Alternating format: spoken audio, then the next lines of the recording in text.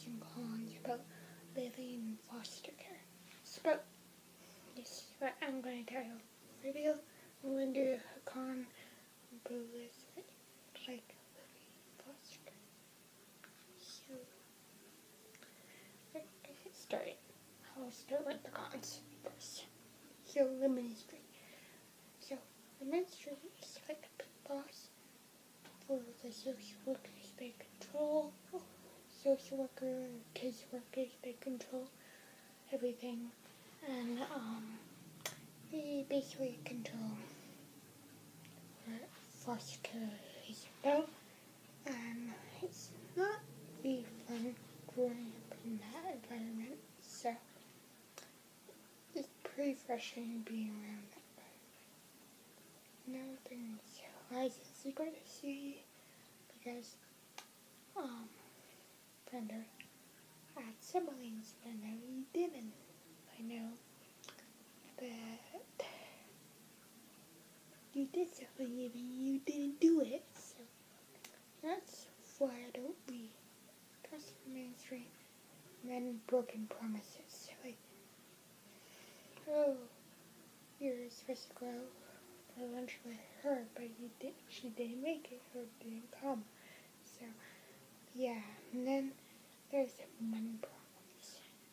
Like, they didn't pay for this school trip or anything, or activities. They only pay for the medical care. And that is a big disappointment because kids are expensive. Teenagers are really expensive. So, not, and then not allowed having a voice, saying, I don't want this, and I don't want that, so that's the bad part. And then bad support system by the ministry, like not having your back, but your future, that's what I didn't get.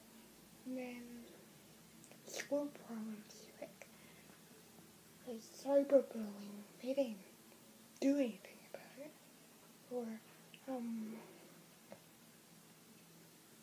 I didn't have a favorite teacher, and she forced me to stay 1 more year in glitch health. I didn't really want to, so the ministry made that decision, and partly the foster parents, but partly, technically, the ministry makes the big decision. Social worker and foster parents don't do anything, so I find that kind of bullshit. And then no family vacation. I understand, but it costs money to go, and I'm not going to complain about that. I'm really grateful for and then they told you can't do this, you can't do that because you have a disability. Because wait, you're up inside. And then another thing is not knowing who you are, like where you come from. Like, I didn't know I had a birth certificate, so I look at it when I was like 19 and whoa, I didn't know that's my birth certificate. It's like a little card thingy. And then the last thing is I had major depression. I was 8 through now, and that's hurt me. Now I'll go through the pros.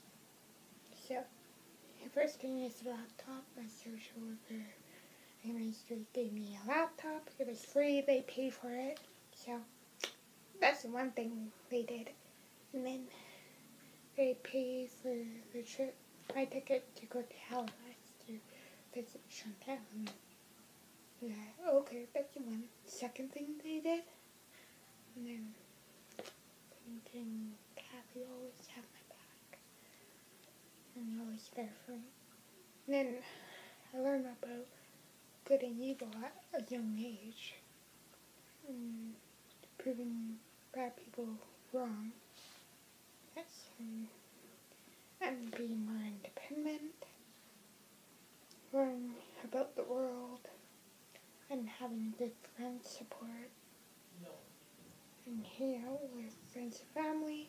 And the last thing, have the positive that I graduated high school. None in my family that actually graduated high school, except for Chantel and Jason and myself. So I hope you like this video.